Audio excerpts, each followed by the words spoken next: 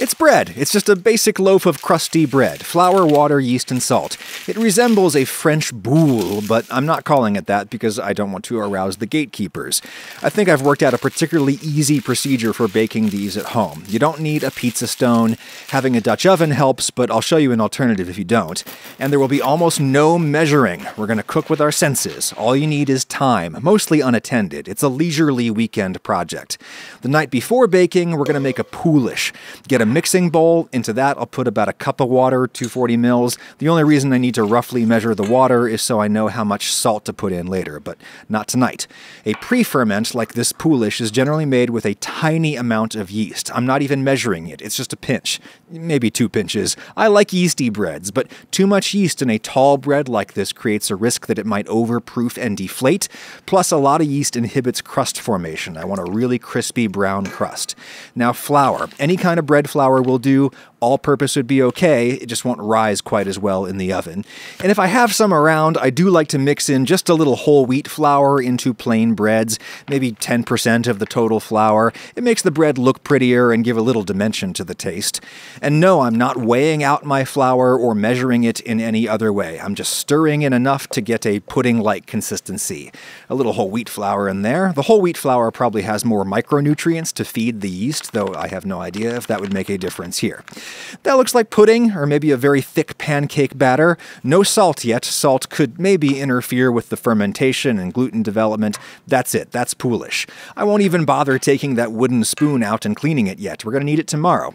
I'll just cover that with a damp towel to keep it from drying out and let it ferment overnight at room temperature. Nice and slow because it doesn't have that much yeast in it. That slow fermentation brings some really nice kind of caramel notes to the finished bread, probably from starch degradation. Here we are the next day, about 12 hours later. I think anywhere from 8 to 24 hours would be fine. You might get different results within that window, but they'll all be good. I've seen people use poolish for anywhere between 20 and 60% of their total dough mass. I guess I'm going to use it for maybe 40% here. Another cup of water, 240 mils or so, in the bowl with that. Again, I'm just roughly tracking the water quantities so that I know how much salt to put in. For a relatively high hydration bread like this, I generally like about a teaspoon of my normal Morton Kosher salt per cup of water. Remember, I've got 2 cups total in here, so that's 2 teaspoons, maybe 10 grams of salt total. If you're using a finer salt, the equivalent volume measurement might be a little smaller because it's denser. But then again, I have no idea how salty you like your bread, so I see no point in giving you a highly precise measurement. Be conservative, especially if you're going to be putting some salty things on your bread later. Time for more bread flour, and no, I'm not measuring it. My new favorite thing is to let the spoon measure for me. I will simply stir in as much flour as I can stir in with a stout wooden spoon. And I don't mean every last particle I could possibly jam in there. I just mean as much flour as I can easily stir in. That gets you a really good hydration for an easy-to-work, not too sticky, but still basically no-knead dough. As a matter of personal preference, I find it much more enjoyable to cook with my senses instead of having my head down in a written recipe and a scale and all that. I also think the amount of flour you need is going to depend on exactly the kind of flour you're using, and I don't know exactly what kind of flour you're going to be using. For example, higher protein flours absorb more water, and protein content is not something your gram scale is going to tell you about. So I say, at least try just letting your senses guide you. Get in as much flour as you can get in with the spoon, which won't be nearly as much as you could knead in with your hands. I'm not going to touch this at all yet with my hands, and I still won't take out the spoon. We're not done with it. I'll cover this up, let it ferment, let the flour hydrate and knead itself through the magic of autolysis for an hour or so. Now, if I'm going to eat all those carbs later and still hit my macronutrient goals for the day, I'm going to eat a high-protein breakfast from the sponsor of this video, Magic Spoon Cereal. It's all the cereal flavors you love from childhood, but on totally grain-free, high-protein, low-carb little Crunchios. Oh, hello, that's the new honey nut flavor. I've been waiting for this. To my delight, this flavor has some real honey in it, so yeah, it's got 1 measly gram of total sugars per serving, but it's still only 4 net carbs and a whopping 13 13 grams of protein. These other flavors have 0 total sugars. All Magic Spoon flavors get most of their sweetness from a clever blend of low-cal sweeteners like allulose, which is my favorite, and the primary substance of this stuff is milk protein rather than wheat or corn. I choke down a couple protein shakes a day. This, in contrast, I actually enjoy. Use my link and code in the description and you can save $5 on your own variety box. Fruity, cocoa, peanut butter, whatever flavors you want. They ship in the US, Canada, and the UK now, too. Go to magicspoon.com/Ragusia and use code Ragusia to save $5. Try the Honey Nut. Thank you, Magic Spoon. Alrighty, now that the flour has hydrated for about an hour, the surface of the dough is shiny. That means it can take a little more flour now, and if I give it a little more, it'll be easier to work, less sticky. But if you're a real cowboy, go for the super sticky dough. That's what the pros generally do. Again, as much flour as I can easily get the dough to take with just the spoon. Speaking of which, thank you for your service, spoon. I'm finally done with you. I'll cover that dough and let it ferment again for about an hour or so until it's noticeably puffier. It doesn't need to fully double in size yet, just be kind of puffy. Now I'm going to sprinkle on some flour purely to keep the dough from sticking to my hands. I'm going to do the stretch and fold maneuver that is typical of French boule technique. Get it released from the bowl, a dusting of flour all around, grab one side and pull it out until just before it starts to tear, then fold it back in. Rotate like 90 degrees and repeat. Pretend it is a square, stretch out each side of the square as far as it can go without tearing it and fold it back. Unless you're working with a super wet and sticky pro-level dough, the last side is going to be kind of tough to stretch. Don't force it, just do what you can. Now I'm just going to reposition this so that all the seams are on the bottom and the smooth surface is on the top, and then cover and let rest again for maybe 20 minutes.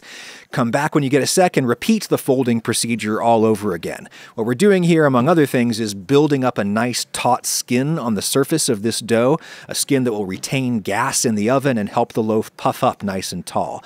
I think people generally do this down on the board, but the bowl is big enough and it keeps the mess contained.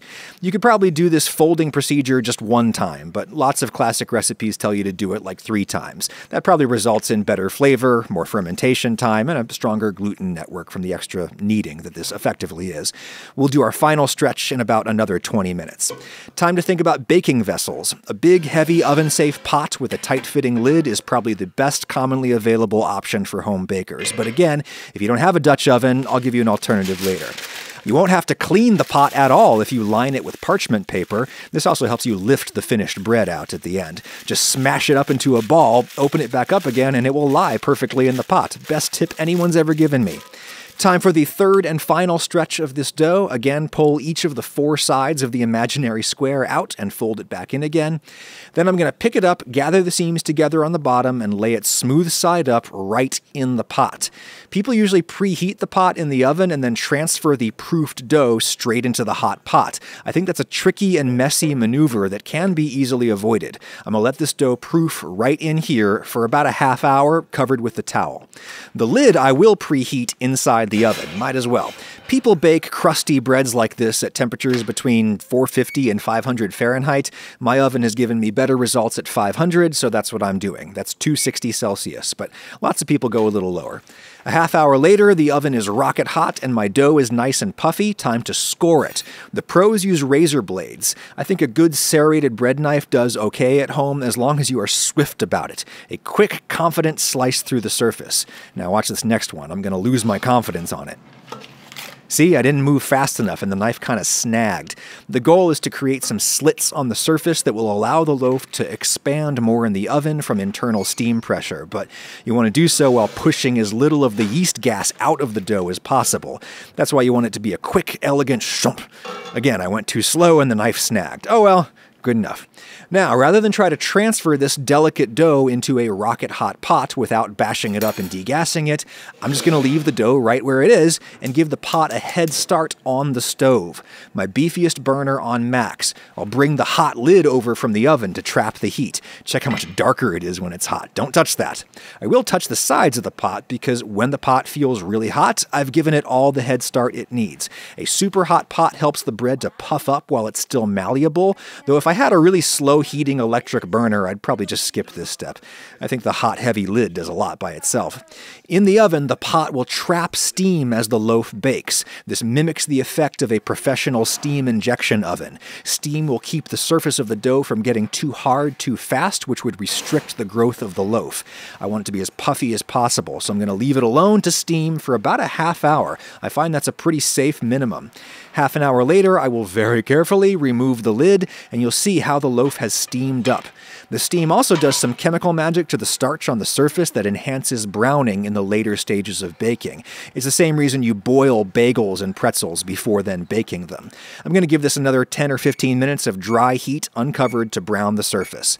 I do find it helps to drop the temperature a little bit at this stage. I'm going to 450 Fahrenheit, 230 C. If I don't do that, I tend to get some surface burning by the time the inside is done. I think thermometers are great for testing the inside of large breads and large things generally. You can get a much more reliable reading than you'd get in a small thing, especially with a cheap thermometer. Anything in the neighborhood of 200 Fahrenheit, 93 C is fine. Some people prefer it a little lower, some people prefer it a little higher. It should be a little too wet on the inside right now and a little too dry and hard on the outside, because as you let this cool, the moisture level will equilibrate across the whole mass. Water on the inside will push outside and the crust will soften. But it'll still be real crispy. It's cooled for about an hour, and check out the blistering on that shiny surface. You do not get that without some amount of steam in the bake. And check out the brown, craggy peaks around where we scored. People call those ears. Cut with a serrated knife and hear the crispiness. Now behold the inside. That is not the lightest crumb ever achieved on a boule-type loaf, but it's not bad. I'll smear some softened butter on that and give it a whirl. It's funny, I usually bake extremely high yeast flatbreads that could probably never bake this tall or as brown. I'm used to tasting the fermentation, but this tastes more like wheat, a very clean, wholesome taste, a classic for a reason. And of course, the best reason to bake bread yourself is to have it really fresh, which is a rare and special treat. Now, say you don't have a Dutch oven. Let's do the same thing on a sheet pan. My dough is ready for its final half-hour proof. To keep it from drying out, I will dome it with the heat-safe metal bowl under which I plan to bake it. Half an hour later, the oven is preheated to 500 Fahrenheit, 260 C. The dough is puffy. I'll score the skin. Honestly, that's a lot easier to do when it's not down in a pot. Bowl back on and do not let it touch the sides. If it touches, the bread will bake into the bowl and bond with it. And then when you go to take the bowl off, you'll end up destroying the loaf in the process, which is exactly what happened to me here. Follow me on Instagram for more amusing fails. Based on my tests, there's no real point in preheating this rig. It's all light, cheap aluminum, which has very little thermal mass. It doesn't retain heat the way a big iron Dutch oven does, but the dome will retain steam here in the oven. I'll check back in a half hour, very, very carefully, removing that hot bowl that did stick a little to the bread, but not as bad as the last time. And you can see the steam allowed the bread to puff up real nice, but that thinner metal did not radiate as much heat onto the surface, so it needs some help browning in the last 10 or 20 minutes. I'm not going to lower the oven temperature this time. Instead, I'm just going to turn on my convection fan. It's okay if you don't have one, just crank your oven to max power in that case, just for the last 15 minutes or so to brown that crust. That looks pretty nice. I'll take its temperature, circa 200 Fahrenheit, 93 C is good. That was just over 45 minutes total in the oven. Let it cool, and as soon as I start sawing into this one, I can feel the crust is not quite as thick and crispy as the one we did in the Dutch oven, and the interior feels a little more dense. We didn't get as much oven spring as we did in the Dutch oven with its incredible thermal mass. Not as much internal steam in the early stages of baking to puff things up, but this is still way better than any crusty loaf I've ever attempted in a home oven without some kind of dome or other steaming agent. Steam is everything. Thanks a lot to fellow YouTube cook Brian Lagerstrom, who gave me some great baking tips on the latest episode of the new Adam Ragusea podcast, which is available wherever you download pod. If you believe my boule to be bad, you'd better blame Brian. It took me like 4 takes to get that last line.